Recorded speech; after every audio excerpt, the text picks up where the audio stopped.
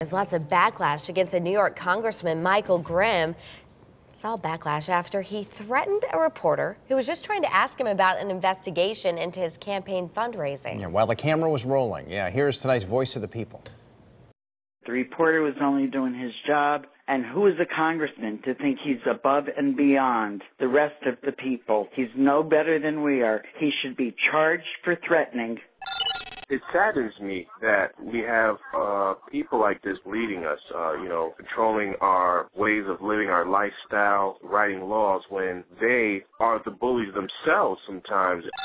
The congressman was out of line for threatening the reporter, but the reporters, they push and they pushed, and the guy blew up. I hope they accept his apology, but, that's what happens when you push and you push and you push. You cannot hold office and threaten to throw people off balconies and threaten to do them harm and break this young man in half. He was just doing his job, and he has a right, and we have a right to know the answer to the question. Yes, that senator should be arrested and forced to resign after his despicable conduct.